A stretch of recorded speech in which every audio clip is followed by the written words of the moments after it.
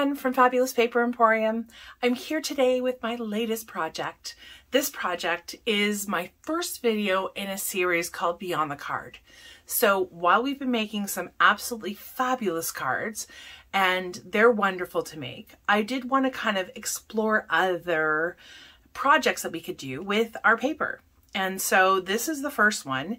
It is a treat ornament box.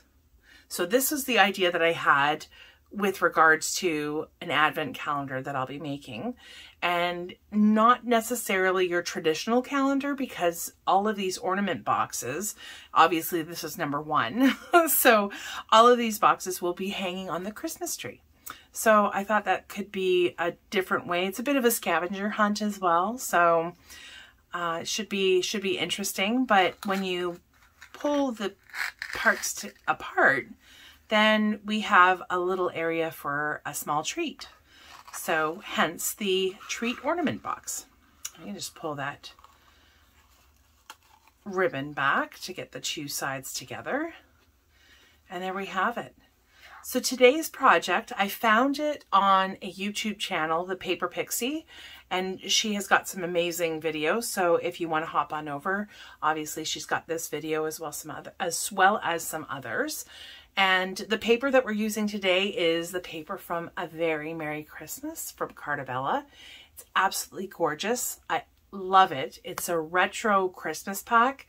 So if you are, I want to say like in your 40s, you'll probably feel very nostalgic looking at this, or older. But anyways, it's a beautiful paper pack. And I do have a video. If you look on some older videos, I do have one that goes through this particular pack. So if you're interested, I do have some in stock. So if you're interested, you can certainly purchase it. So I'm going to set this aside and kind of go through some of the paper that we are going to need. So the paper today, I've gone with a red base, and this is cut at 8.5 by 5 1/4. And then we have a few small pieces of the designer paper. And you've got 2 pieces that are cut at 1.5 by 1.5, and 4 pieces that are cut at 1 5/8 by 1 5/8. And that's pretty much it for the paper. So it's pretty simple in that regard. We will be doing some cutting and some scoring. So as far as tools go, you're going to need a ruler, a bone folder. If you happen to have a scoreboard and a paper trimmer, all the better. But I will show you, certainly how you can get away without having those tools. Scissors. I've also got a smaller pair of scissors as well. And you will need a hole punch. This one punches holes, I believe they're 1/8 of an inch, which is pretty standard. So if you have a hole punch, I wouldn't worry too much about the size. And then I've done a little bit of decorating with some foil and another piece of like shimmer cardstock, as well as the Holly Jolly stamp from the A Lumberjack Christmas. That's the stamp set that came from that. So kind of dipped into a bunch of different things here. So I'm going to set this stuff aside and we'll get to scoring our base cardstock.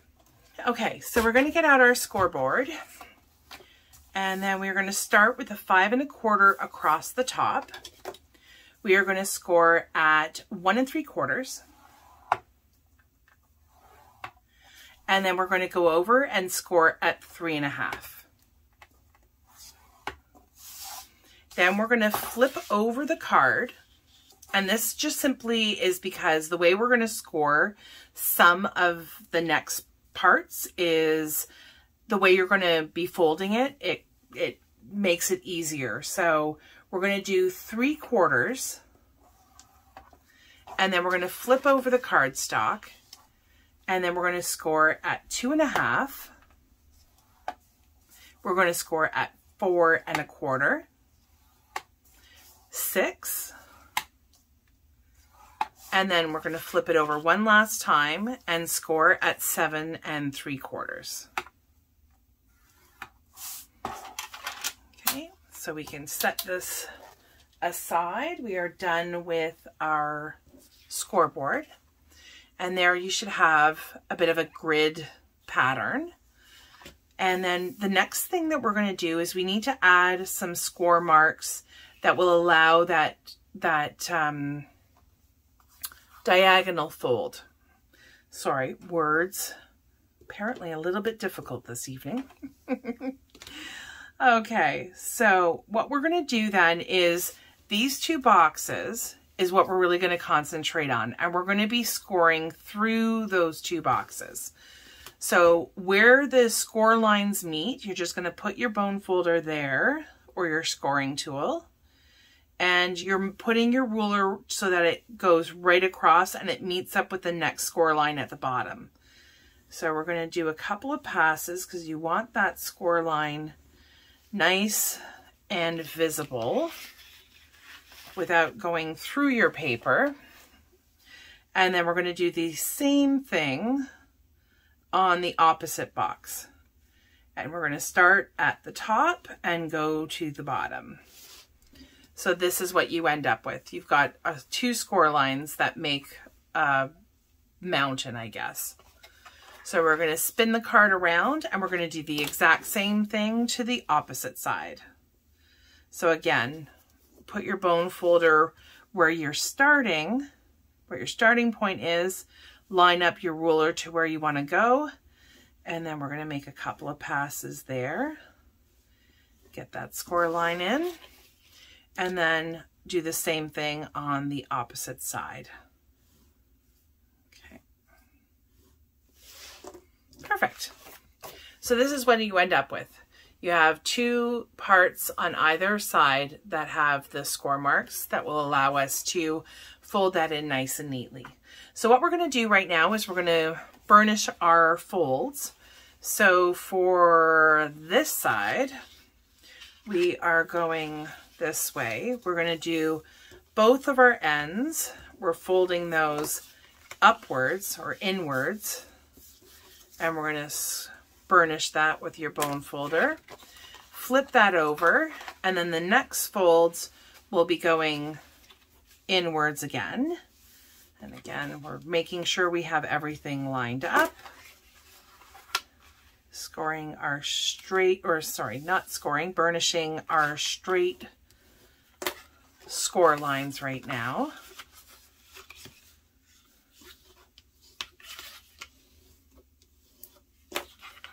Okay, so this is what you'll end up with. A little bit of a, I guess like a barn roof, if you want to call it that. And then we're going to score the, or sorry, not score. My goodness. Today is one of those days. I'm going to score these straight lines. Make sure that everything is lined up correctly. Perfect. So the next two things that we're going to be doing is we're going to take the sides of the each side that has those diagonal score marks, and we're just going to pinch very lightly to get it started, to get the fold started. I'm going to do the same thing on this side, using my fingers from below to kind of poke through. But then what you ultimately are going to be able to do is fold that inwards. Here, let me fold that, because we haven't done our other side. So you're going to be able to fold it like this, and this way you can get that nice and crisp with your bone folder. Like that. And then we're going to do the same thing to the other side, and that will be, sorry, I flipped it over, because where I find, you'll notice that when you score, you'll end up with a divot on one side and a bit of a bump on the other. So when I'm actually folding those on the score lines, I'm folding so where the mountain is, it makes it just a little bit easier. So then we can fold that inwards as well. And then we're going to burnish that as So now we have this. Okay, we're well on our way. The next thing we're going to do is we're going to cut a few strips, and this way we're cutting out some of the bulk that could certainly happen if you started folding this in and trying to make your ornament. So we're going to cut on this score line. So we cut past this first score line to the second one, and we're going to do the exact same thing to the other side. Okay, so that'll give you 3 flaps. We spin the cardstock around, and we're going to do the exact same thing to the opposite side. Cutting on the score lines all the way to the second. So then we got 3 flaps on either side. What we're going to do next is we're going to cut away some of the excess, the extra, and that's going to get rid of that. Again, it's going to get rid of some of that bulk. So there's 2 ways that you can do this. You can, if you wanted to, you can fold these the 2 middle ones we don't want to touch at all. What we're going to be cutting away is a little bit of either of these 2 and a little bit of these 2. So basically what you could do, one of the things that you could do is you could always take out your paper trimmer. What you would do is you would line up this middle piece, this fold line, you would line that up to the 1/2 inch, and then you would put this down and you can cut these 2 off. So I'm going to do that for this side. Okay, so that's what you end up with, 2 little tabs. Or you could definitely use your ruler. So on the ruler, I would just take, I was going to say I had a pencil, but pencil is gone now. That's fine. So you make a little mark at the 1/2 inch, and I'm measuring from this score line right here. I'm measuring a 1/2 inch, and then I'm going to do the same thing on this side.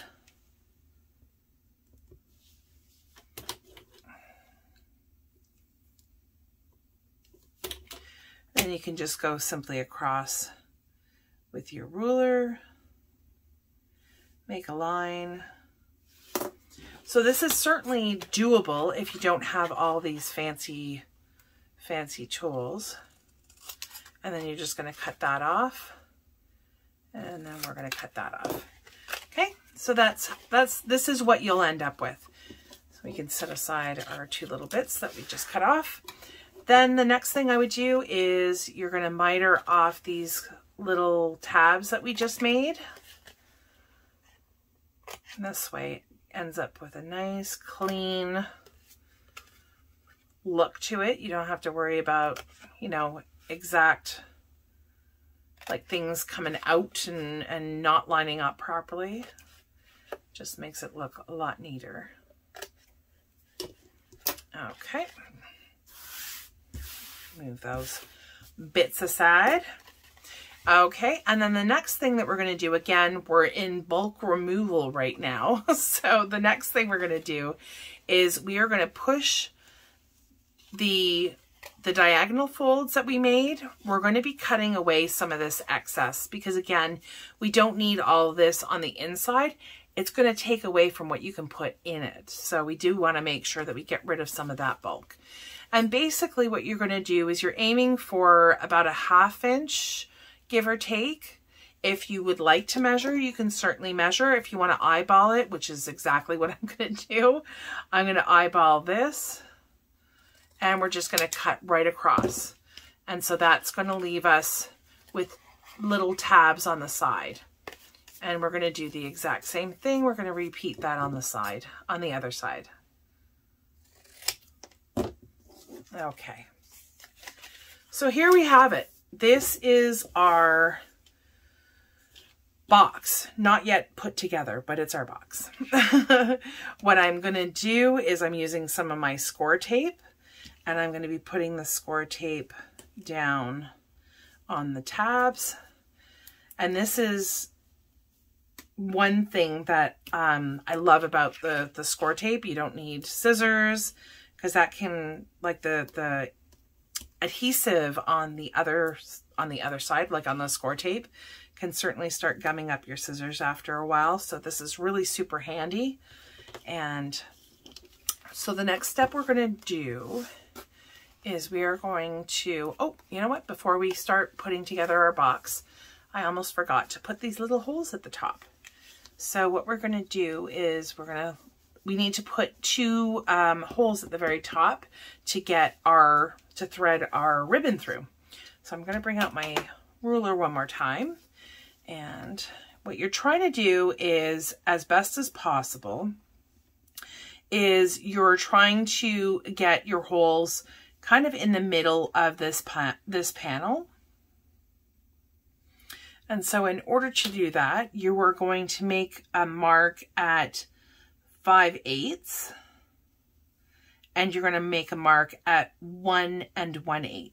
It doesn't matter if you've made a mark with a pen or a pencil. It doesn't really much matter because you're going to be aiming for it with your hole punch. So you're going to hold these two pieces together, and we're going to punch our holes. There we go. Perfect. Okay, now we can move on and peel a bit of our Scor tape. So this panel right here, this little tab that we just peeled off, we're going to be adhering that. Ooh, I'm getting way ahead of myself today, and I don't even know why. We're definitely going to want to make sure that we put these on before we start making our box, because then it's going to be decidedly different. So I apologize. So before we start taking off any of the Scor tape, let's get these panels down. So the four panels that are the 1 5/8 by 1 5/8 are going to go right down the center. And then the other two panels that we have left over, those are going to be cut into diagonal. They're going to be cut diagonally to form triangles. And then we can lay those down on these two bits. Well, I guess they're 4 bits now. Okay, so for these, again, you can take out your paper trimmer if you have one, or just do your best to align that right on the diagonal. So I've lined up one point with my scissors, and I kind of stick it in there. So then now I can kind of just move down really quickly. It's not, these aren't super large pieces, so it does make it easier to get that cut down. And then we put these in on these side panels, these little triangular side panels. I feel like a lot of my cards recently have had a lot of triangles. There's been a lot of cutting squares in half. And there will be more to come. I've got a couple of projects that are on the go, and we'll be using some of the techniques that we've already explored in terms of our card making, but they're going to be used for projects. So it'll be interesting to get those done.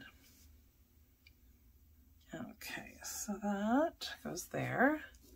And then the last piece.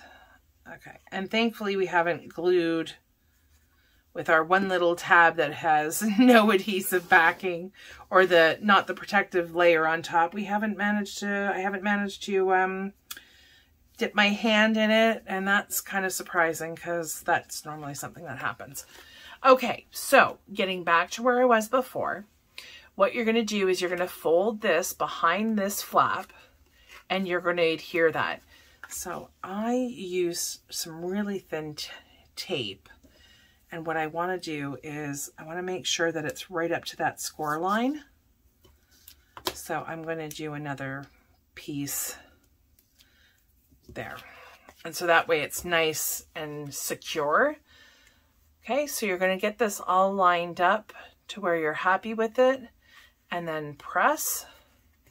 You can press from the inside, and that's going to be the start to our box. So I'm going to continue on. I'll continue the same process. I am going to lay down some extra adhesive just so that it's up to that score line. Doesn't much matter, it's just the way I placed it, but when you're placing your score tape, put it closer to the score line, this score line, and that way you've got a nice sealed, secure side to your box, just like that. Okay, so this was another reason why I used the score tape on the sides, is with the liquid glue, while great, you would have had to have sat there for a little bit while the glue dried, and I wanted this to be a little bit of a faster project. But already we can see how this is coming together. It's so cute. I cannot wait to get the rest of these done. So anyways, the next step is your ribbon. And you can go with, I have an organza ribbon here. I think this was the other ribbon that I was thinking of, but I didn't quite like the differences in the red. But that was just me. You can use green. You can use whatever color you'd like. And I will put... I'm having a hard time feeding this through now. Oh my word. It has been a day. It's been a day. Okay, I'm gonna try cutting that a little bit more sharply there. So the point, there we go. So I'm gonna be pretty generous with the ribbon just because my, you know, I have to make a bow at the end, so it's not going to be exactly a huge bow. So I'm going to give myself lots of ribbon to work with, but should be able to, there we go, get this done.